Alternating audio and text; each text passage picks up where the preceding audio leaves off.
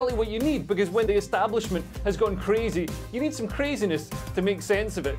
Headliners. You don't have to bother reading the newspaper. We've got it covered for you. Every night at 11 p.m. and repeated every morning at 5 a.m. We won't send you to sleep like some of the other paper review shows out there. So join us 11 p.m. every night on GB News. The People's Channel, Britain's news channel.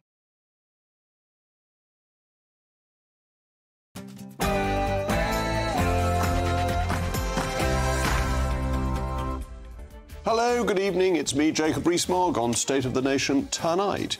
It's the latest blunder of our benefit system. Convicted Nottingham killer Valdo Colacane is eligible for universal credit payments of up to £360 a month. That's more than £4,000 a year paid by you.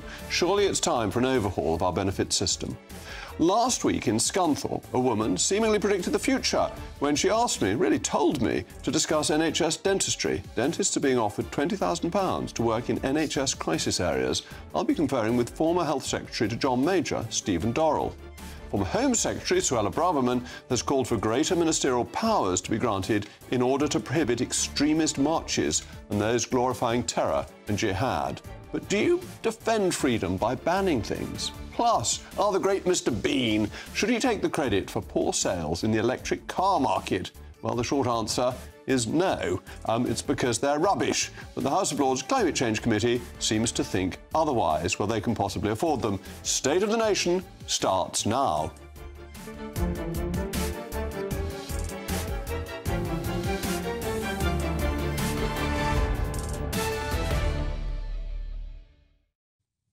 I'll also be joined by a particularly pugnacious panel this evening, the former editor of The Sun, Kelvin Mackenzie, and the historian and broadcaster, Tessa Dunlop. As always, I want to hear from you. It's a crucial part of the programme. Email me, mailmog@gbnews.com. But now it's what you've all been waiting for, the news of the day with Polly Middlehurst.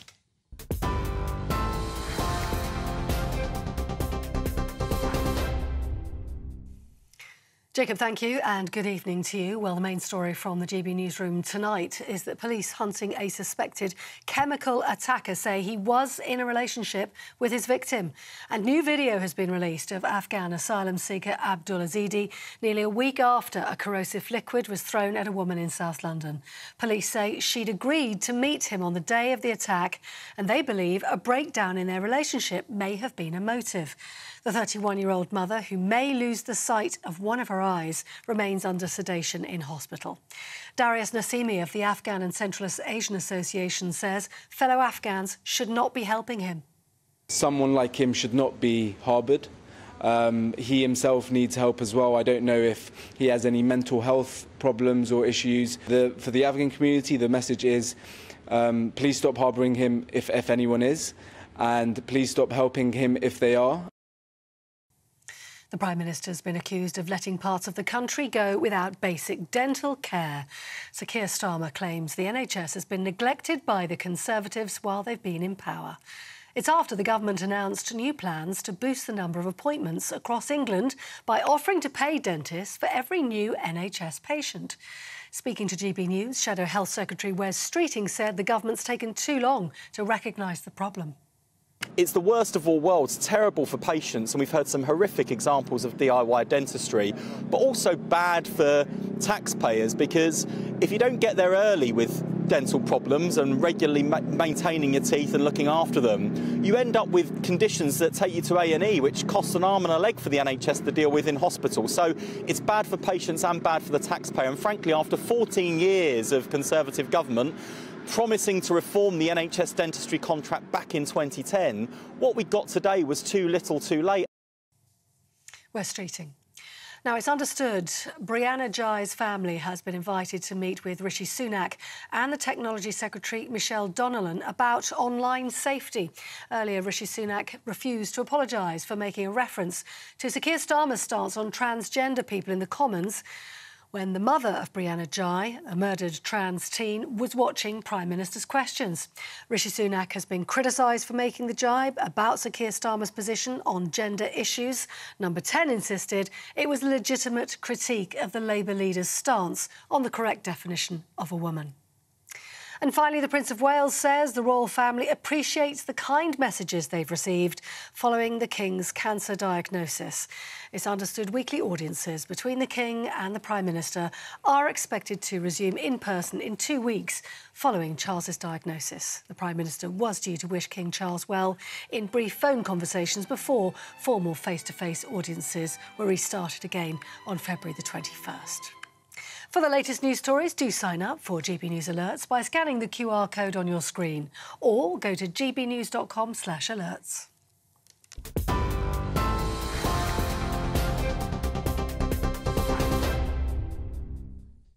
The United Kingdom's benefit system costs you, the taxpayer, £230 billion a year.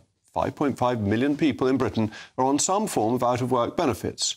Of these, most are on universal credit, about 3.7 million, while around 1.6 million are on incapacity benefit. And the question is, how many of these could in fact work? And does the current system disincentivise people moving off benefits and into work? This is very important because we're told that we have a labour shortage and therefore need mass immigration. Bear in mind, 1.4 million net in the 2 years to June of 2023 to plug the labour gap.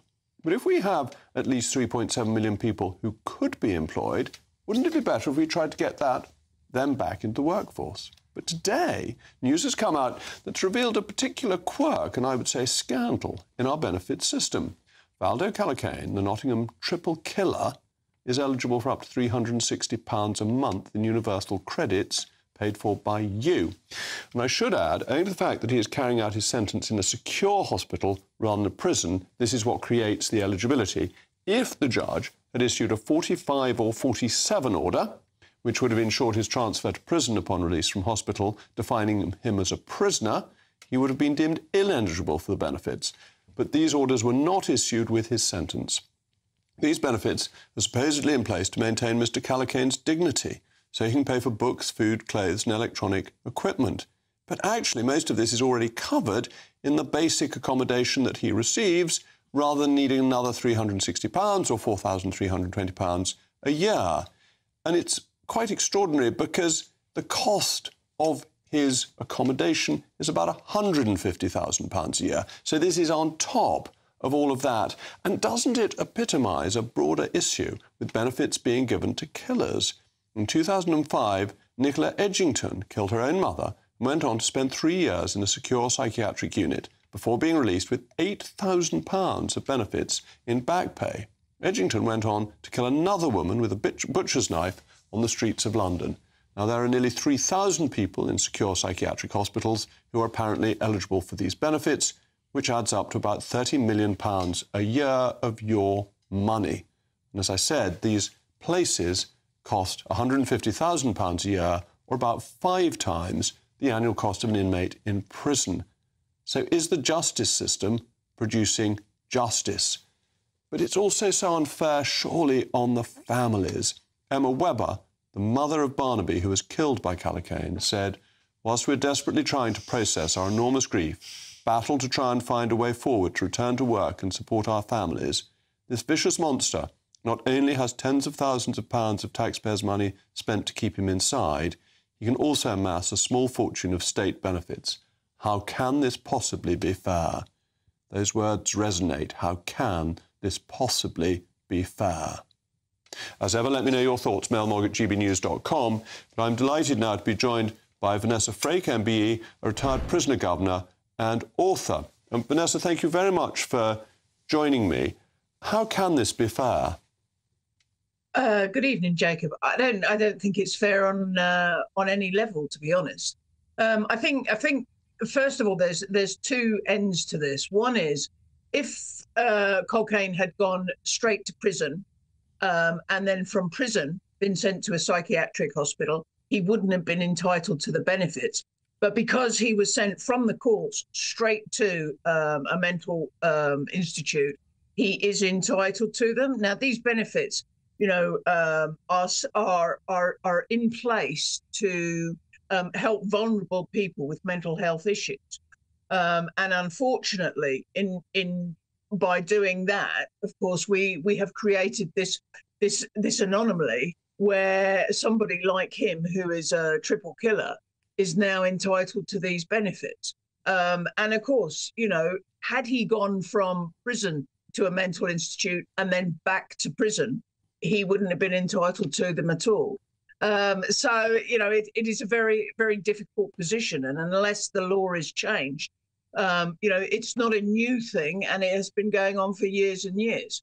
That's important, because I think your explanation is very helpful, that the payments are there to help people who aren't serious criminals, who have a psychotic period in their lives, are put into a hospital or put into a secure hospital, and that then helps them get back on their feet when they leave. And that seems to me a perfectly reasonable part of the benefit system for people who haven't committed major crimes.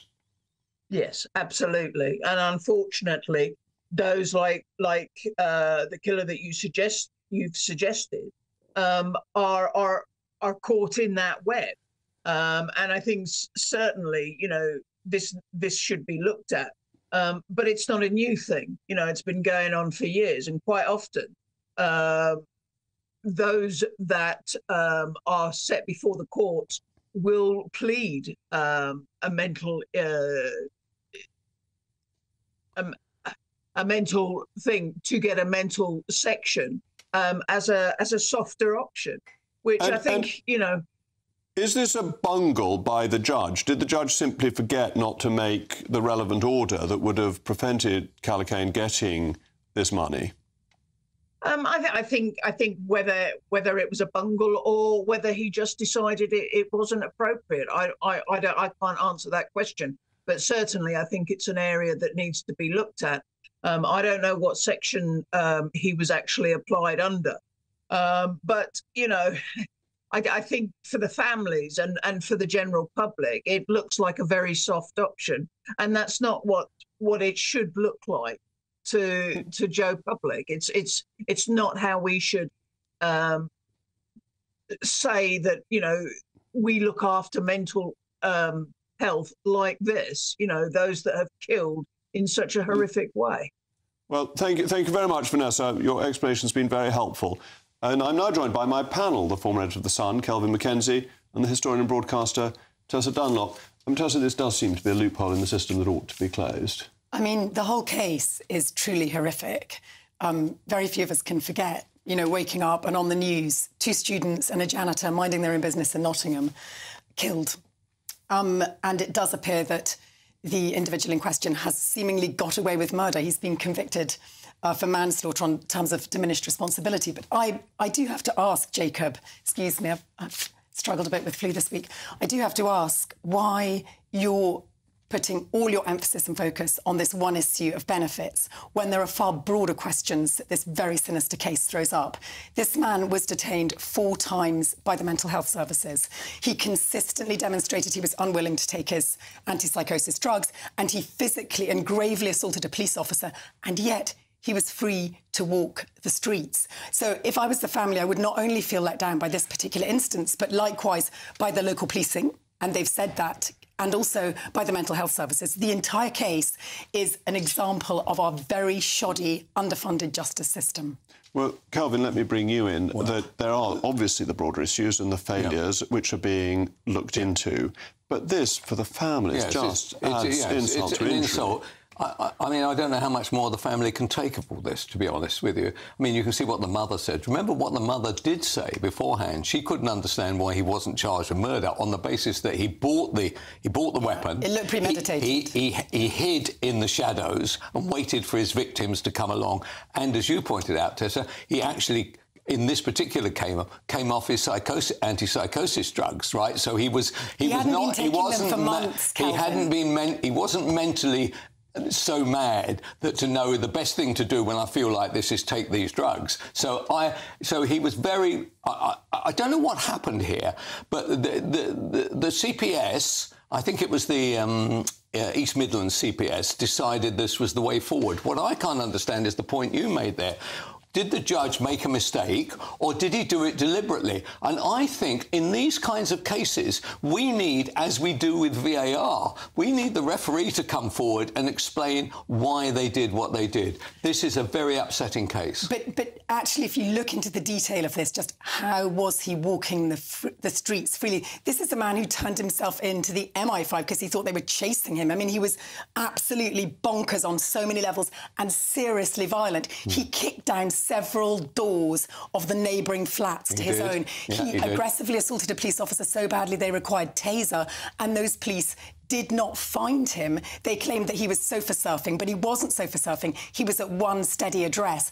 I mean, the whole thing is a litany of disaster from beginning to end. When you have these kinds of people, it's very easy to blame the authorities. But when these people are determined to kill, right, the police, you know, I feel sorry for the police because every single thing seems to be their fault. And that's a fair point for Kelvin, that the police can't stop every crime being committed, inevitably, but that when the crime is committed, the prosecution authority is taking the easy option of going for a manslaughter charge rather than the harder-to-prove murder charge, the judge allowing the order to be made that permits these benefits to be paid. That's when you think the criminal justice system just isn't working properly. Well, and there's a strong case that if he had been convicted as a conventional murder case, there wouldn't have been space for him in his local prison because, as you and I both know, Jacob, the entire country is creaking with a lack. Rapists are being let out early because we have cranked up prison sentences consistently under New Labour, under your, is it now 13 years that you guys have been in power? Well, you're forgetting your Lib Dem friends, but okay, that's understandable. But we haven't been building prisons. If you want to lock them up and effectively throw away the key, you need to build. So I understand that this must be very upsetting for the family. Literally getting away with murder is what it feels like. But at the same time, there's probably more spaces in a mental health unit than there is in prisons at the moment. But if we go to the principle of the universal credit being paid to people who are going to serve very long sentences, I understand it to people who may recover from their psychosis and are having not particularly committed a crime or a very minor crime. But somebody like Callaghan's going to be in prison for most of the rest of his life. What's he going to do with this money? That is a question. I do urge caution, though, about seeking to redress or overturn legislation or the way in which we look after the most vulnerable, albeit the most dangerous, the most vulnerable, on the basis of one case. Because knee-jerk reactions like that can mean that actually sometimes you are compounding problems, because the one thing that our system is meant to do is it is meant to rehabilitate. Now, he clearly seems to be beyond rehabilitation. No, I agree. But more generally, we want the most vulnerable. But the truth about the matter, isn't it, that in fact, were he to have, and by the way, all of us have seen examples of this, right? A miracle, right? He could actually walk after 2 years. Or 3 years, whenever he feels... No, I'm not suggesting that he is capable of it, but we have seen extraordinary things happen. I've seen Alzheimer cases who have recovered enough in relation to the Guinness case. Yeah, I was thinking of that, yes. We've got long memories. So I would never put to one side the fact that you don't know that justice has been cheated here, because the parents... They genuinely believe that, don't they? And they're the people that are closest to the evidence on this. So I think, you know, I would watch this case with some... But they have also expressed their grave concern about the way in which the police handled this case. All right, it's always the police's fault. Thank you to my panel. Coming up next, a lady in Scunthorpe has seemingly predicted the future and will be revealing what she said through her crystal ball in a moment. Plus, is Mr Bean to get the credit for the failures of the dreadful electric car market?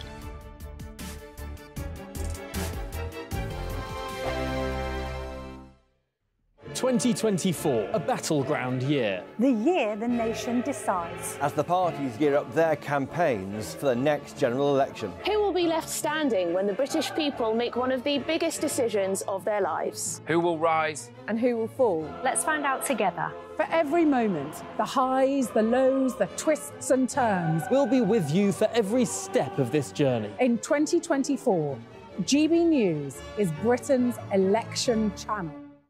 Martin Daubney, weekdays from 3 p.m. Welcome to the show. Superb stuff, great footage. So you're right in the thick of it there. What's the mood on the ground? Well, I've left there now. I've actually now come to that EU Council summit that I was talking about. It's still pretty chaotic. The entire city of Brussels has been completely clogged with these tractors, sort of 3 abreast in most of the roads across the city. The people of Brussels aren't particularly happy. I mean, this is sort of reminiscent for some people of the Just Stop Oil protests, you know, people gluing themselves. People are unable to get to hospital appointments, and there's a lot of upset about the destruction that's happening on the streets of Brussels today. But on the other side, there's also the protests, which the farmers are saying that EU green laws simply are not able to fit with what they need to do to keep their businesses going. And just before the protests happened, we saw the European Commission actually make some concessions to the farmers' protests. And this is on the demands that were put on them to set aside somewhere in the region of 5% of their land for regrowing for biodiversity. A lot of the farmers have said that's not possible, and the European Commission has said that they can delay that coming in. So they have won a small concession with these protests. And Jack, there's a feeling as well, a huge dissatisfaction that the European Union has managed to find 50 billion euros in aid to send to Ukraine, and yet farmers in particular are on the receiving end of net zero targets, taxation on diesel and endless red tape. So many farmers, Jack, saying they're measuring ditches to see if they have to drain them or not. There are minimum requirements on the width of battery hen enclosures. Endless red tape, as Jeremy Clarkson pointed out in Clarkson's farm in Britain. They've simply had enough, and they're shouting, Ursula von der Leyen, we are here. I think the most exciting bit for me is talking to people. People who I think are ignored often by the major news channels. We're going to give news they want to hear. There's a voice there that needs to be heard. I think there's a chance here for a diversity of opinion to be expressed, which you don't find elsewhere. It's really exciting. We don't hold back. We're free to say how decisions that are taken here affect us all around the country. Only on GB News, the People's Channel, Britain's news channel.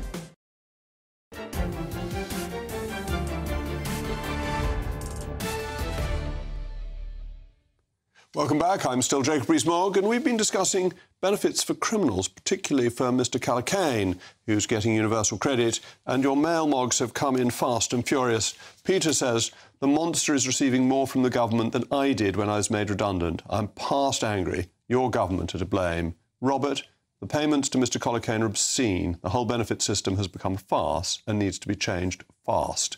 Gary, surely the judge is responsible for ensuring the Tripper killer was sentenced in the way that would ensure he would not receive benefits. I think that's a very important point. Now, GB News is the People's Channel, and we respond to what people say to us. So when a lady came up to me in Scunthorpe last week and said to me, look, you're the People's Channel, why aren't you talking about dentistry? I thought she had a very good point, and I was keen to be able to talk about it as soon as possible.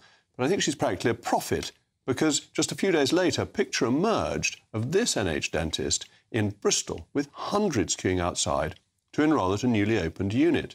This was covered by GB News national reporter Theo Chikomba earlier today. It goes to show just how desperately needed NH dentists are across the country. In my own constituency, it's a significant problem, with regular correspondence from people in North East Somerset saying they cannot get an NHS dentist. So now the government has announced that 240 dentists will be granted £20,000 each to move to rural areas which have been dubbed dental deserts, in which the lack of care has become a crisis. Indeed, the latest figures show 30 million people haven't seen a dentist in the last 2 years. Well, with me now is the former Health Secretary to John Major, Stephen Dorrell. Stephen, first of all, thank you for coming on. You were a distinguished Health Secretary, so you obviously have considerable experience of this. This problem with dentistry has been going on quite a long time. It goes back a very long time, and perversely, I'm actually quite pleased that it has finally broken surface, because it's been a trend that hasn't been acknowledged, or certainly outside the kind of health specialist world, for at least 2 decades, under governments, in fairness, of both Labour and Tory governments. What's happened is that the NHS dentistry has not been adequately funded. Perhaps even more importantly, it hasn't been properly managed, with the result that people who can afford private dentistry have actually shifted towards private dentistry. And the governments of all complexions have tolerated a position which has meant that there hasn't been the burden of public expenditure that there would have been if the NHS had offered a proper dentistry service. So that's, I think, quite clear on the evidence. But there's a second point that I think is important as well, which is not simply that there's been a shift out or the balance away from NHS dentistry towards private dentistry, but also that that has produced the effect that all the evidence would have suggested in advance that it would produce, which is that there's a worsening of the health differentials, to use the jargon. The people from a more disadvantaged background have seen their oral health deteriorate, whereas those who can afford dentistry, private dentistry, have been fine. So what we've had is the government tolerating a policy that sees NHS dentistry in retreat and health differentials worsening as a direct consequence of that policy. So governments were happy to see the sort of backdoor privatisation of dentistry, that it moved to the private sector. If you've got an NHS dentist, the standard of care is just as good as a private dentist. That's a fair... I mean, in general, that's true. Not necessarily in each specific case, but in general. And so the issue has been thousands of people simply not being able to get an NHS dentist, and even if they've got one, not being able to get an appointment, and therefore all these problems with tooth decay, particularly with children, some of whom, compounded by the pandemic, haven't now seen a dentist for some years. That's all true. And the other point that's, I think, worth emphasising is that oral health is not a discrete subject that doesn't impact on the rest of the body. Take a simple example. If you suffer from gum disease, there's a direct connection between gum disease and heart disease. So if you don't deliver proper oral health through the National Health Service, apart from people suffering from the consequences in their mouths, there are other consequences that the rest of the health service has to pick up. And so you're actually creating a cost for other parts of the NHS when you're not dealing with oral health properly. Correct. In exactly the same way as I may say, you create a problem for the other parts of the health service, for example, when you don't fund social care. Yes, indeed. And this is, I mean, actually, not people necessarily want to know about me, but I take statins because my optician looked at my eyes and said, you've got very high cholesterol when I was in my 30s. And that's obviously for my long-term health a very good thing to be doing. So these interconnections are important. But can the government afford to do it properly? Because the more NHS dentists there are, the more people who are currently going private will shift. And therefore you get people who can afford it coming to the NHS, and then the budget grows and grows. So is this something this government or any government can afford? Well, to govern is to choose, is a very old saying. And so the challenge in the health service as a whole, indeed I would say the health and care system, is to reintegrate dentistry into the care and support for the population rather than regard it as totally discrete. And that's why this is certainly partly a point of money for dentistry, but it's also, as people have been saying for some years actually, it's important not just to deliver more money, but to deliver better management of that money through a more joined-up system. Now, the government, in fairness, have set up these integrated care boards, the purpose of which is to achieve that kind of joined-up care. But what we've seen today is old-school politics. Will announce a national incentive scheme through a national contract rather than addressing the issue through joined-up care in localities, having money used to address priorities rather than to address a political headline. A headline, and it does seem to be, unusually in healthcare, a problem where the cities, the inner cities, are quite well provided with dentists, and it's actually areas like mine, rural areas, which normally are well served that don't have the dentist. So it is the local application that is needed. That's true. It's absolutely the local application, and it's the same. It's not the same issue, but you get a version of a similar issue in NHS primary care and GP services, where you have areas of the country where it's very difficult to recruit GPs to deliver a proper GP service. And the result of that, again, is that conditions aren't treated, you don't take the opportunity to intervene early, and people end up in hospital who should never have been there. And this is your first point about health inequalities that are being created and that seem to follow income, because the better off people are getting the interventions, are getting the private health care, the dental care that they need, and the less well off are the ones who are missing out, and then become a very large cost to the NHS because they need more intervention. The NHS too often ends up treating conditions that should never have arisen if there had been proper joined-up public services, which, once again, to make the point, it's true of dentistry, it's true of GP services, it's true in spades of social care, that if you don't deliver support for people who could live a reasonably normal life, surprise, surprise, they get ill and they end up in hospital. Well, I hope you'll come back to talk about social care, because that is fundamental. Stephen, thank you very much for joining me this evening.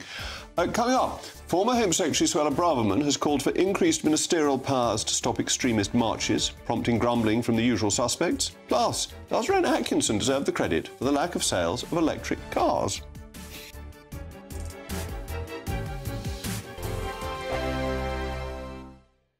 I'm Christopher Hope. And I'm Gloria Di Piero, bringing you PMQ's Live here on GB News. Every Wednesday, we'll bring you live coverage of Prime Minister's questions when Rishi Sunak and Sir Keir Starmer go head-to-head in the House of Commons. We'll be asking our viewers and listeners to submit the questions that they would like to put to the Prime Minister, and we'll put that to our panel of top politicians in our Westminster studio. That's PMQ's Live here on GB News, Britain's election channel. Farage, Monday to Thursday from 7 p.m. Lots of people have different ideas, but principally a conservative approach to getting growth is to reduce taxes so that people, ordinary people and businesses, can spend more of their own money to invest and grow the economy. So the theory is that you cut taxes and that then pumps more money into the economy. Exactly right. And then people, it's not government that are creating wealth. It's individuals, businessmen, companies that create wealth.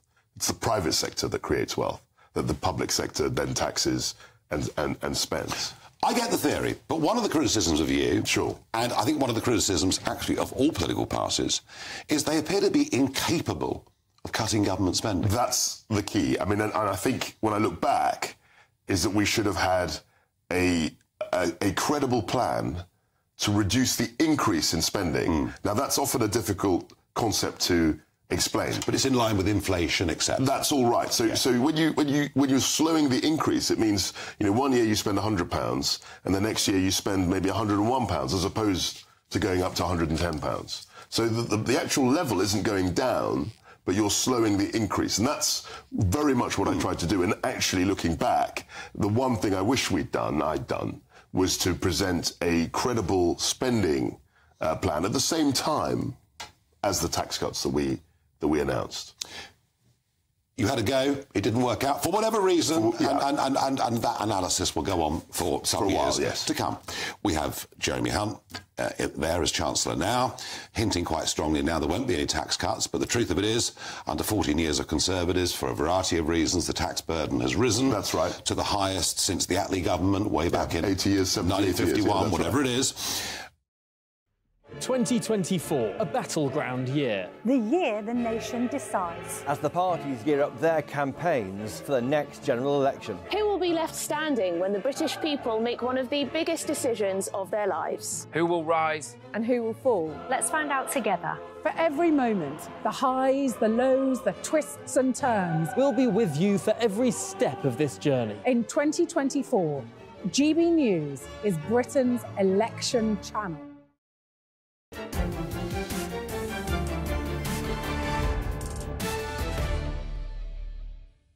Well, welcome back. Thanks to Anna in Scunthorpe. We've been discussing Dentistry, and you've been sending in your mail mogs. So Peter has emailed in to say, how about introducing a voucher system for those forced to use a private dentist? And Colin says, to what extent do you consider that the short supply of dental surgery is impacted by illegal immigrants? And may I say that is a beautiful use of the word impacted, which is only correctly used as a verb when referring to wisdom teeth. So I like the very neat pun around impacted. Can I just interrupt and say that I did hear on the news today that we're going to have to pull in more immigrants to stop the shortfall in dentistry. Well, we go privately, aren't they? They're not going to go. That is a separate issue. You should have been here when Stephen Dorrell was. The former Home Secretary, Suella Braverman, has called for ministers to be granted powers to ban specific marches as a means of cracking down on extremism and the glorification of terror, which is, of course, a crime in this country. She referred to the masked men delighting in jihad, with thugs punching and kicking poppy sellers at the pro-Palestinian marches. While many have criticised the former Home Secretary's stance on the marches, she was speaking for a portion of the public in her criticisms, especially with regard to the Armistice Day march. Well, with me now is my pugnacious panel. You know how pugnacious they are. They interrupt the mail mogs. Tessa Dunlop, the historian and broadcaster, and Kelvin Mackenzie. Kelvin, nobody wants illegal activity taking place on the streets, but isn't protest a legitimate right that we have? And aren't there laws already in place to stop illegal behaviour without allowing ministers to ban marches, which happens in dictatorships? Yeah, look, I agree with much of what Suella normally says. I am not in favour of banning marches under any circumstances. And if things start getting out of control, then it's for the police to act and act swiftly. They're under pressure to do the right thing. I feel desperately sorry for the police. They're always under pressure to do the right thing. And I don't know what has prompted Suella to say this, because actually her section of the Conservative Party is the most free speech advocates of any political party. So I would like her to explain what is it she doesn't like to see. The idea that a poppy seller gets beaten up, that is something for the police to act on and charge those people who did it. And if there are people putting up placards which say offensive things to one section of society, police must act. But the idea of banning protests, that really is a step too far. But also, I feel she's been very unfair in the way in which she's apportioned blame, referring to the hate marches and taking us back to that Armistice weekend. I was out just to survey the scene. I wasn't protesting in either way over that weekend. But actually, the ones who caused the problems were those responding to the ceasefire and Palestinian marches. And they were the ones who were charging at the police and at the cenotaph. They were the English nationalist groups. The far right, I think they were referring to. It is fair, though, to stop masked people going on marches, isn't it? And using existing laws. Yeah, but what is happening, and it's not only Priti Patel barking from the sidelines. I mean, she's already lost her job. Suella, wrong one. Sorry, am I muddled? Because I was reading earlier that we have had 2 successive, hugely authoritarian Home Secretaries. Priti Patel actually, it gave new measures to ministers so that police could impede protest under broader remits, before we then had Suella with her Public Order Act, which, I mean, even the UN said that this meant disproportionately clamping down on peaceful protest. So we're already in a dangerous space. Suella has lost her job over this for inciting hate. I want to bring Kelvin in, because when the Tories were in opposition, when Tony Blair was being extraordinarily authoritarian and had very authoritarian Home Secretaries, we opposed this strongly. And then when people are marching and we don't like the marches, there's a tendency of all governments, isn't there, to want to exercise more power, and this seems to me to be a bad thing. Yes, well, and I'm fearful that with having a DPP in charge as of November or something, that we might be getting more of Suella-type rules coming in. Look, well, he was keen to lock up lots of journalists. You talk about masks, you talk about wearing the masks. Actually, if you're in parts of East London, right, where some guys wear the hoods, the caps, right, the dark glasses, and they wear the black mask like that, that in itself is very fearful-making if you're just walking around some parts of East London. So it's not only in protest that you see this kind of fear-making. Hang on a minute. We're going to move on. We've given Kelvin the last word for once. You normally get the last word, I wanted Tessa. to talk about but the Prime Minister's facing calls to apologise, pretty silly ones, after a joke he made to Keir Starmer today during Prime Minister's questions. But anyone who has read Erskine May, and let me refer you to it, paragraph 2130, until recent times it was not in order to refer to persons in the galleries, though it was a matter for the judgment of the chair as to whether to intervene. 2017, the former strict rule was abrogated, ... but members should be brief and directly related to proceedings and should not be phrased so as to be anyway intimidating or to seek to influence debate. Starmer was planning to intervene in the debate. You can hear what went on. Defining a woman, although in fairness that was only 99% of a U-turn. The list goes on, but the theme is the same, Mr. Speaker. It's empty words, broken promises, and absolutely no plan. Keir Starmer.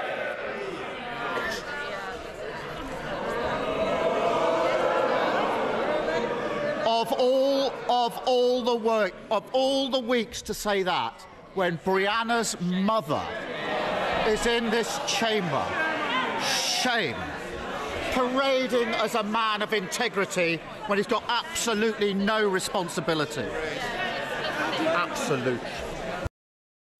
Well, Tessa, shouldn't Sir Keir Starmer apologise for abusing the procedures of the House and trying to use the gallery, even incorrectly, because Brianna's mother wasn't there at that point? She had been invited into the gallery. She'd been invited. Anyone can go to the gallery. They're public galleries. You could apply that to absolutely anybody in the country. I think that it's pretty shoddy behaviour by Keir Starmer. No, I'm not having you pivot in this way.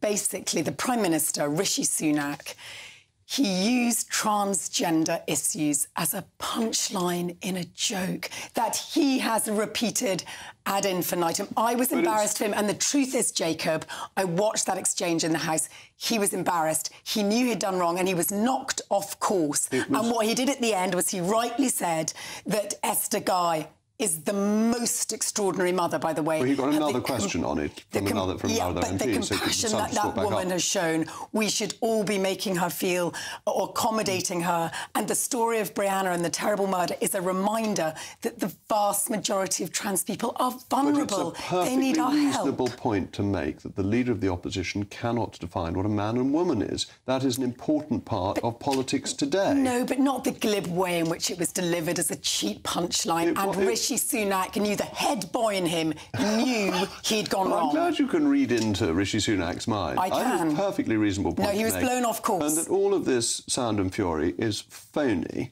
and actually MPs ought to follow parliamentary procedure. Look how they went for Boris, because he didn't follow parliamentary procedure according to that committee. But I just wish he'd all he had to grow resign. But do you know, Jacob... And now Starmer does it, and you think it's fine. Let me bring Kelvin in. It looks juvenile. I think what Rishi should do is he should carry on pushing ahead on the general line, not on the particular line, of what do you believe, Mr Starmer, do women have a penis? Because if you have that debate, I think that is politically dramatic. I'm not talking about people with PhDs, I'm talking about people who go to work.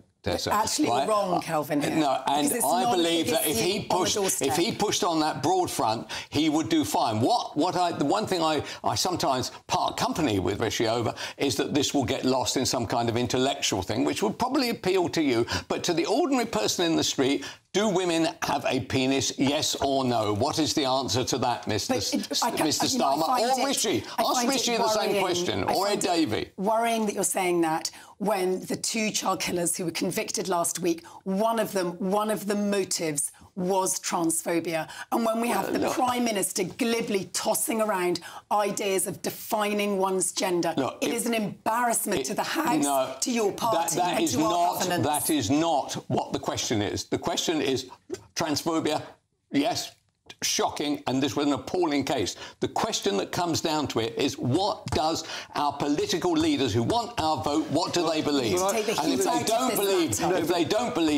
they do believe that a woman has a penis, that's fine, they should say so. But Tessa, I think it's absolutely typical of the left that whenever there is a point against them, they say you can't say that because of this case that we have found that is very sad. It isn't proper politics. This is an important political issue. It isn't, Can you define a man or a woman? This whole woke agenda is fundamental to how the country is governed.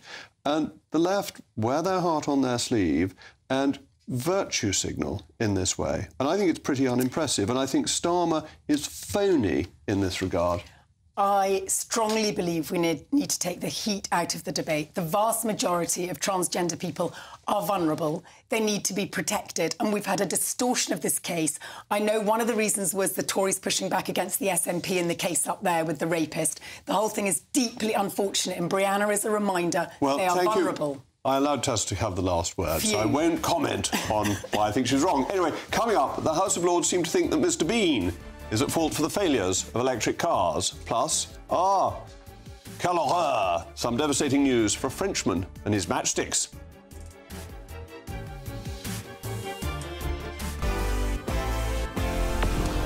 Hi, Rishi Sunak here. Join me for a special GB News People's Forum Live on Monday the 12th of February. I want to hear about the issues that matter to you. For your chance to be part of the audience and to put your questions to me, scan the QR code on screen or go to gbnews.com. See you there.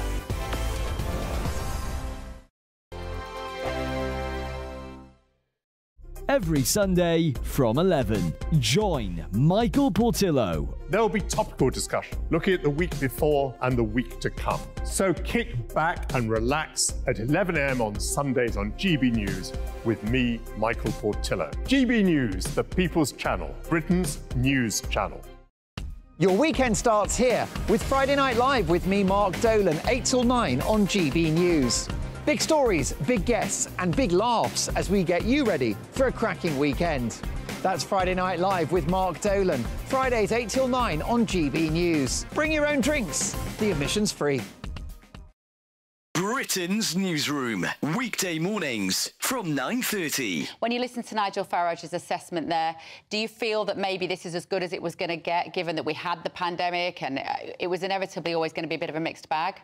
Well, I think it's a bit of a poor excuse from Nigel there that they haven't done it properly. The facts are, Nigel, that it's not worked. It's not going to work. Yes, we will rejoin. I mean, are we better off for it? Can I jump in there, Charlie? We're going to rejoin under which government? Because Labour aren't going to do that, unless you don't think... But I mean, it's going to be unavoidable not to join, because I think it's getting worse and worse for us. I mean, let me just say this. Are the NHS better because we're out of Europe? No, they're not, because they're not employing more staff. Is the building trade better off? No. Is travelling abroad or to the EU or staying in the EU, are we better off? No.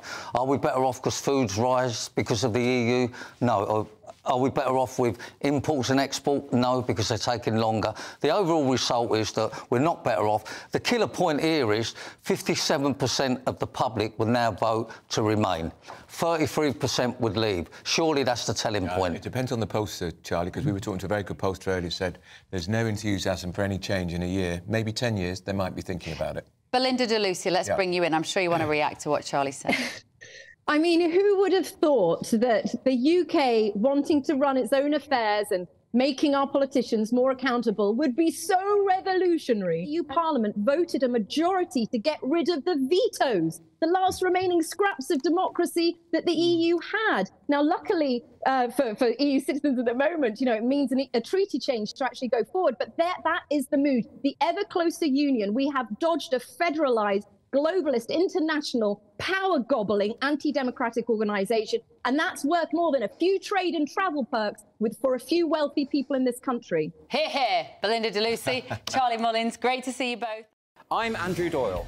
Join me at 7 o'clock every Sunday night for Free Speech Nation, the show where I tackle the week's biggest stories in politics and current affairs with the help of my 2 comedian panellists and a variety of special guests. Free Speech Nation, Sunday nights from 7 on GB News, the People's Channel, Britain's news channel.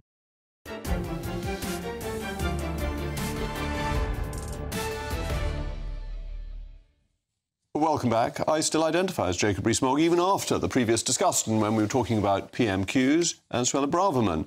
Colin says, I believe that the police already have the powers needed to police the marches. However, I'm more concerned about the cost financially to the taxpayer and on police resources of managing them. David says the police can break up a queue outside a dentist but fail to stop racist marches. And Claire, the way that I look at PMQs today is that Starmer is a disgrace for using a grieving mother for attempted political point scoring. Absolutely disgraceful. Claire, I agree with you entirely. It seems the House of Lords Climate Change Committee may be clutching at straws after blaming Rowan Atkinson's Guardian article, writes for The Guardian, good heavens, that was critical of electric cars for the slow progress in sales of the same electric cars. In autumn last year, the Prime Minister delayed the ban on new petrol and diesel cars from 2030 to 2035, a decision I very much agreed with. But while the announcement was expected to encourage electric car sales eventually, adoption has been slower than anticipated. So the House of Lords Climate Change Committee has cited the Green Alliance Pressure Group in its report, which placed blame on Mr Atkinson's critical Guardian column about his regrets on electric cars. Well, I'm joined now by a friend of the programme, Quentin Wilson, the motor journalist and former host of Top Gear. Quentin, thank you for coming in. Pleasure. Rowan Atkinson is, of course, amazingly popular, but is he that influential that a throwaway remark in a Guardian article has meant people don't want electric cars? It was a large article, Jacob, and he is, as you say, you know, a motoring guru, so it was taken quite seriously. It was, however, in part quite wrong, and The Guardian then published a fact-check about it and said that some of the assumptions there were incorrect.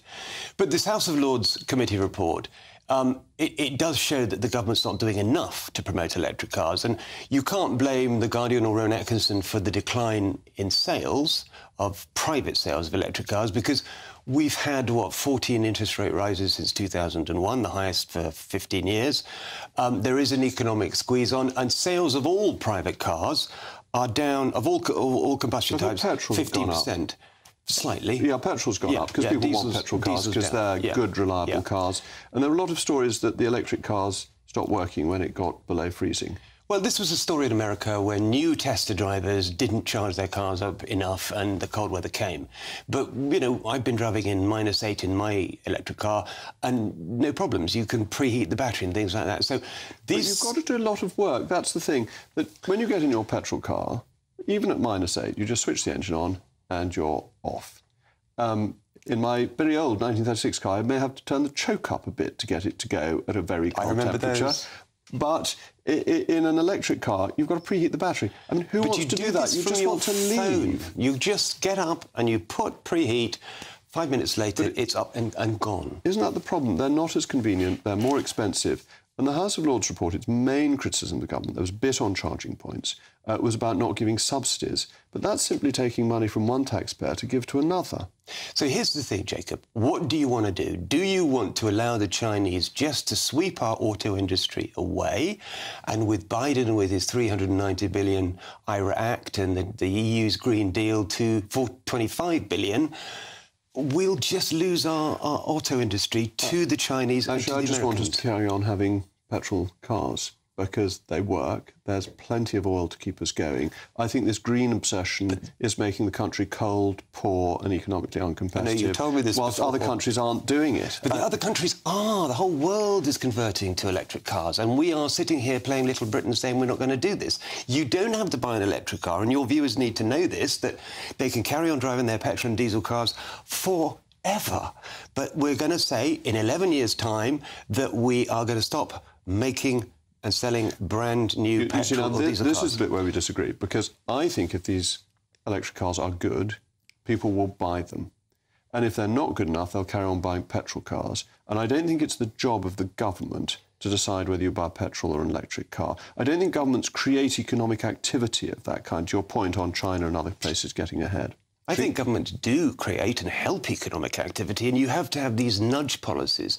You know, back in, and we've had this conversation before about the first cars. We had a man with a red flag in front of cars because people wouldn't accept them. That was over-regulation that held things back. Governments can regulate and obstruct, but the record of government picking winners in industry is very poor, and picking the right technology is very poor.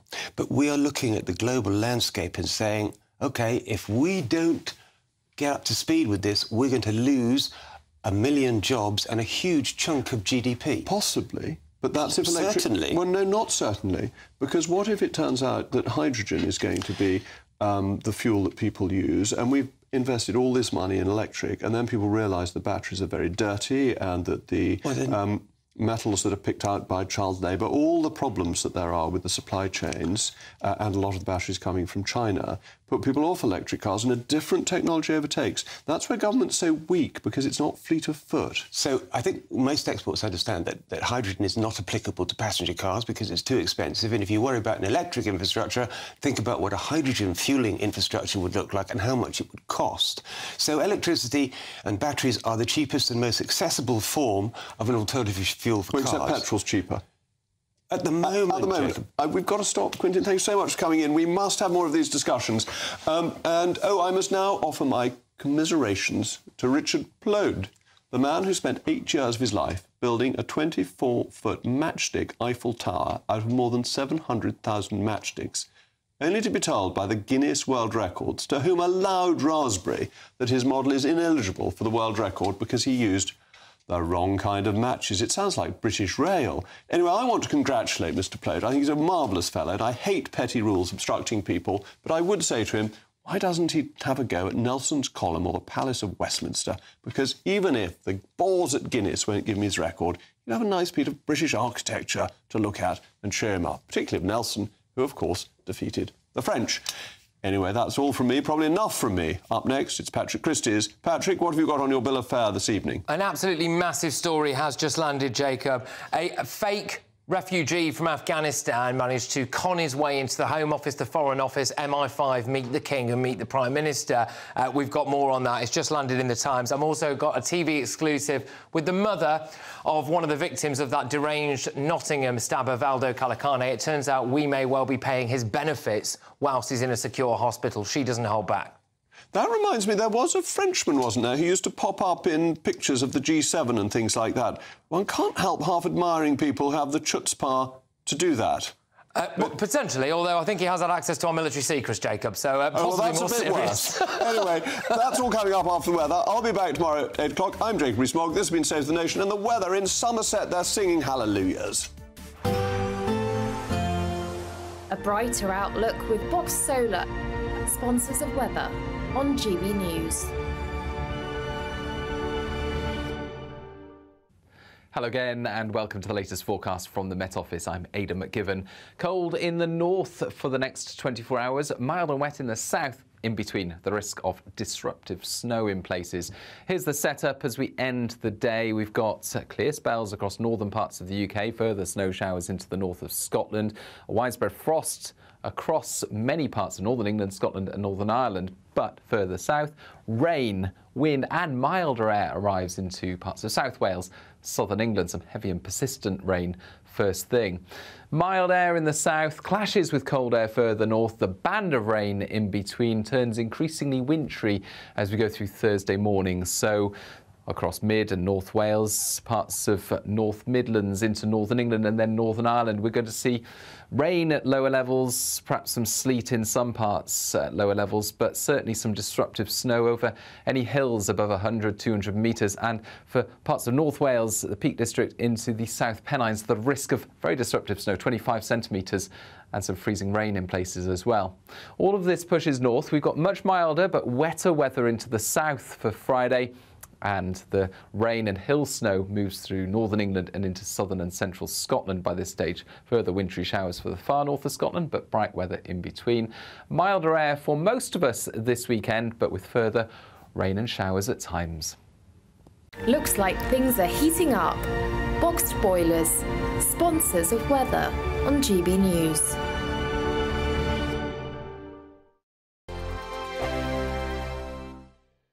I'm Christopher Hope. And I'm Gloria DiPiero, bringing you PMQ's Live here on GB News. Every Wednesday, we'll bring you live coverage of Prime Minister's questions when Rishi Sunak and Sir Keir Starmer go head-to-head in the House of Commons. We'll be asking our viewers and listeners to submit the questions that they would like to put to the Prime Minister, and we'll put that to our panel of top politicians in our Westminster studio. That's PMQ's Live here on GB News, Britain's election channel.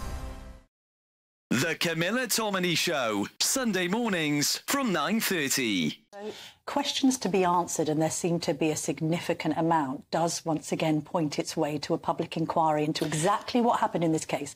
Starmer's called for that. Would you call for that too? I certainly think that first of all, there's one thing that's happening now. The NHS have to order an independent inquiry. That's been done. So they've got to look at all the whys and wherefores of what happened with this man.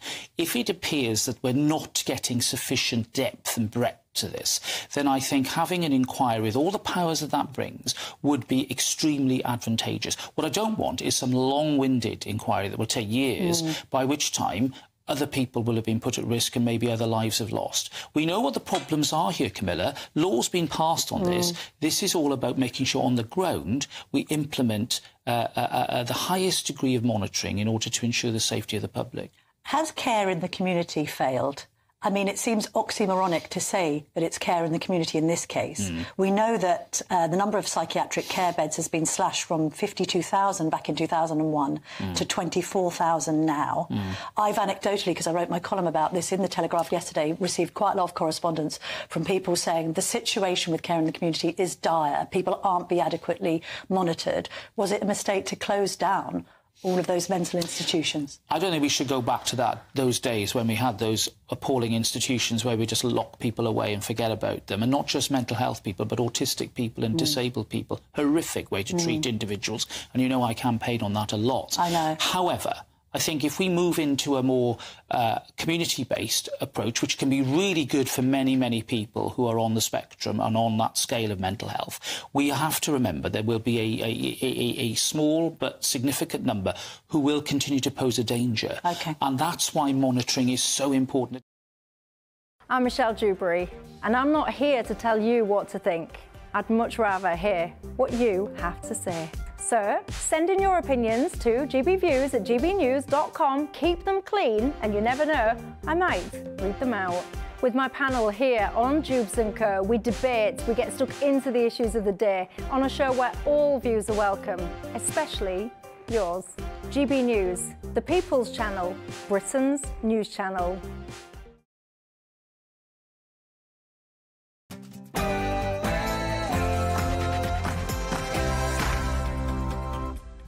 It's 9 p.m. I'm Patrick Christie's. Tonight, when we have allowed people to come in and literally kill us. yeah, foreign criminals are killing Brits and we can't deport them. But breaking tonight, a refugee from Afghanistan is suspected of being a Russian spy who worked for MI6 and met the King. More on that. And you could be paying for the Nottingham Knife Monsters benefits. A TV exclusive with one of the victims' mothers. She doesn't hold back. But also, where's the sense of justice? He's a malicious, predetermined murderer. Also, Suella's back, and she wants to ban the marches. In my mind, there's only one way to describe those marches. They are hate marches. Should we ban protests? Plus, now, I'm pretty sure that coal 100 million years ago was trees and plants. Is that right, Jacob? It was. So I would argue that that's sustainable. Lee Anderson live and pumped up shortly, and another GB News exclusive for you. We expose Britain's benefit cheats live on air. On my panel tonight, Express political supremo Christian Calgie, man of the people Adam Brooks, and author Rebecca Reed. Oh, and someone put Biden in a home. There is some movement, and I don't want to, well, maybe choose my words. What? Get ready, Britain. Here we go.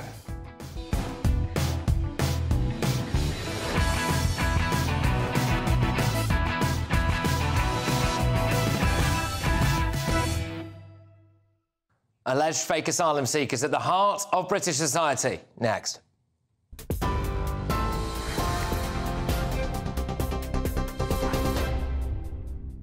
The The top story from the GB newsroom tonight. The US Secretary of State says that Hamas's proposal for a ceasefire in Gaza has clear non-starters, but does leave space for an agreement to be reached. Antony Blinken said in the last half hour that more aid was still needed in Gaza, and he said the Palestinian Authority needs renewal. He also said the focus remains on bringing the hostages home. Israel's Prime Minister Benjamin Netanyahu has rejected Hamas's proposed ceasefire, saying total victory in Gaza is possible within months. Here at home, police hunting a suspected chemical attacker say he was in a relationship with his victim. A new video's been released of the Afghan asylum seeker Abdul Azidi nearly a week after a corrosive liquid was thrown at the woman in South London. Police say she'd agreed to meet him on the day of the attack, and they believe a breakdown in their relationship may have been a motive. The 31-year-old mother, who may lose the sight in her right eye, remains under sedation in hospital. Darius Nassimi of the Afghan and Central Asian Association here in London says fellow Afghans should not be helping him. Someone like him should not be harboured.